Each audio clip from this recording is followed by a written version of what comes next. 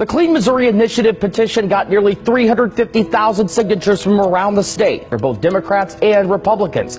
It's supported by a coalition of people ready to change the role money plays in elections and the legislative process. There's a push to make big changes to politics in Jefferson City. The goal of Amendment 1 is to increase fairness, integrity, accountability, and transparency in Missouri's General Assembly, and it has bipartisan support, including that of the League of Women Voters. Clean Missouri submitted signatures to get a question that would ban most lobbyist gifts to lawmakers on the November ballot, letting voters decide. The ballot initiative would also make lawmakers' records subject to the state's open record laws, lower limits on campaign contributions, and change how legislative districts are drawn. Right now, there are no limits on lobbyist gifts, and lawmakers are exempt from the open records law. They came with over 346,000 signatures, which is nearly double what they needed to get on the ballot in November. I really feel as though I've been a small part of a really historic change in Missouri, and a change for the better. I'm really looking forward to